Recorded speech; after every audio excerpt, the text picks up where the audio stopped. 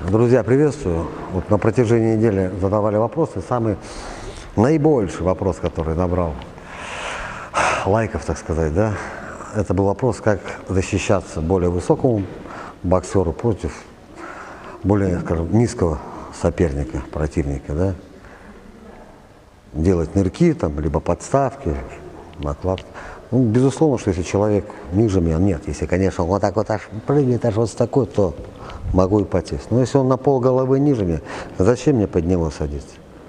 Конечно же, я даже, тут вариант даже такой, что не обязательно назад уходить. У меня вот товарищ, чемпион Советского, вооруженных сил Советского Союза, там 54 весил, рост 1,80 м.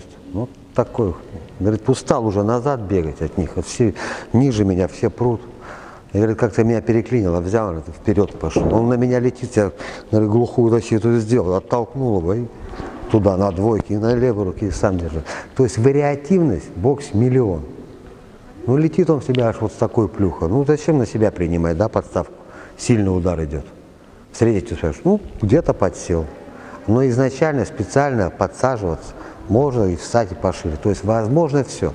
Но естественно, что более экономно будет, естественно, энергоемко. Да? Это будет более такие же подставки. Защита руками более низкий противник. Там даже положить на него руку где-то. Ну и на передней руке, естественно, что а-ля Лемеш. Посмотрите, как боксирует. Встречал здесь. С правой руки к нему сюда все лезли.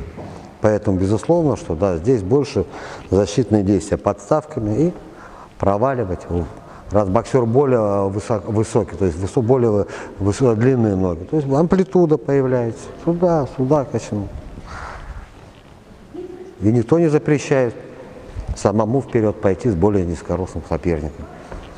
А садиться под нырки, с нырками под более низкого партнера соперника, ну это можно, конечно, но это довольно-таки энергозатратно.